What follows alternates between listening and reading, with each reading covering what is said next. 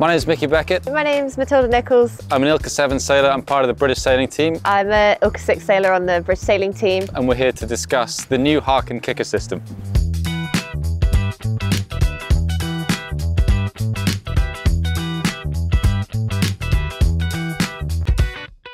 For the bulk of my career, I've used the predecessor to this system, which was the old Harken kicker base unit, which has been around for kind of 20 years now. And that's what the majority of the fleet have used. And it's pretty cool to see, this new system come in. And I've experimented with other brands that have brought out other products in the last few years. But this, I imagine, is what the bulk of the fleet will be using in the coming years. Definitely got a lot less friction than the traditional original Harken kicker system. Works very nicely when I'm adjusting upwind, and it's extremely responsive when I release the kicker to go around the windward mark to head downwind, which is really key. So the main thing that's striking about this is obviously a complete redesign of all three blocks, not just the base unit, but the middle twiddle block and the top high-low block as well. And with all three of those designed to complement one another so that you can have all four of the secondary lines sort of running parallel, not interfering with one another. That makes for a really nice system. So I'm on a 12-to-1 ILCA kicker setup. I definitely say the kicker's more powerful and more responsive when I release it. Definitely feels smoother to pull it all on.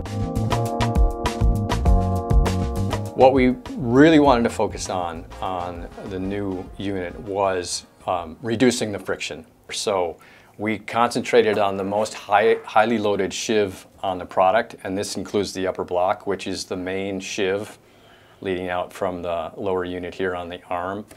And in the course of designing this product, we came up with a new 25mm fly sheave that we put in the lower unit and the upper unit to replace the smaller sheave that was in the old unit.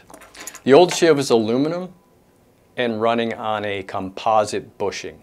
The new sheave is all stainless, ball bearings, inner race, outer race, full complement dual row of balls in there to reduce the friction and take the load. These two sheaves are our current 18mm fly sheaves.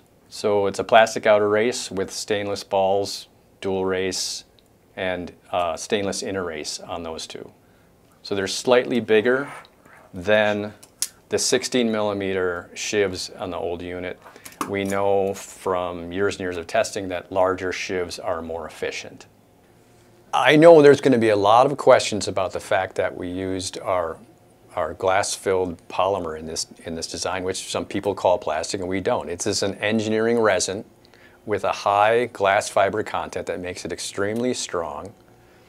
And people will question it against the stainless steel that we used to have and the metal that our competitors use. But this is an opportunity for us to make a really lightweight, cutting-edge product because it's injection molded that is strong enough to withstand the toughest competition.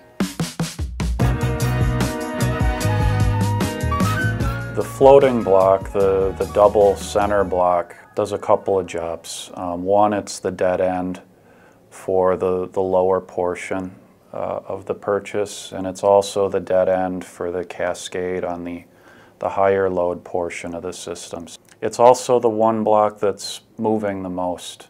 And since that block moves the most, keeping the alignment of all this spaghetti is important. As the Vang gets tensioned or released, that center block is the one moving.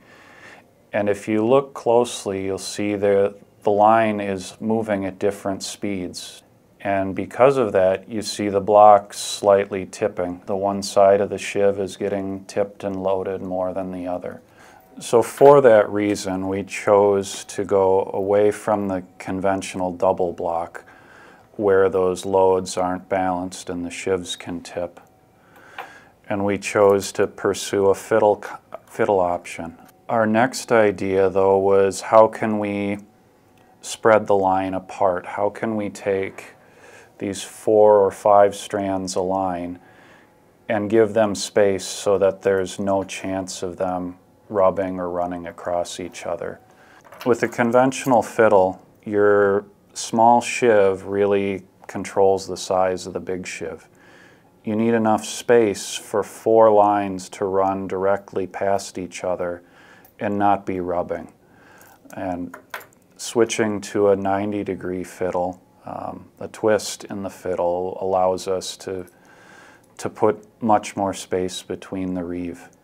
So then we said, well, what are our best available bearing systems today? And for the larger sheave, that was our 29 Zircon block. And for the small sheave, that was our 18 mil fly block. About the same time we were looking at this first fiddle option, I 3D printed a kind of a combination of those two. Literally taking the two models, cutting them, and plugging them together. But there still wasn't that extra reeving space, that clearance between the lines. Initially, we tried doing a full 90-degree twist, but the feasibility of injection molding that part, making the part strong enough and structural and assemblable, just wasn't going to work. So we said, well, how much do we really need to twist that fiddle to give us enough space in the line?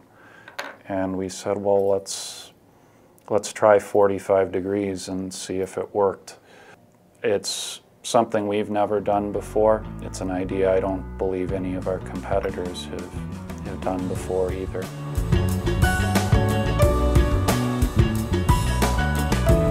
The Pewaukee block is a new addition to our fly family, our mighty and tiny blocks. This one does the grunt of the load for the system. Where the twisted fiddle was sharing just 1/3 of the load of the system, the upper boom block is taking 3 times the load of that twisted fiddle. So the strongest bearings, most efficient bearings we can put into the smallest package. We have a unique Vang key compared to the historic stamped or cold-headed round key. We've got a high-strength stainless casting. So the casting design gave us flexibility to put strength where we need strength and remove weight where we could remove. So the sides have weight-saving contours. Historically, this used to be the weak link in the ILCA Vang system. We feel that we've got a bomb-proof component now. It's a well-designed bit of kit. You know, this boat is obviously over 50 years old, and the evolutions in kit that you use are small, but nevertheless they're very, very important in what is the most competitive class you could possibly race. You need every little bit of help you can get.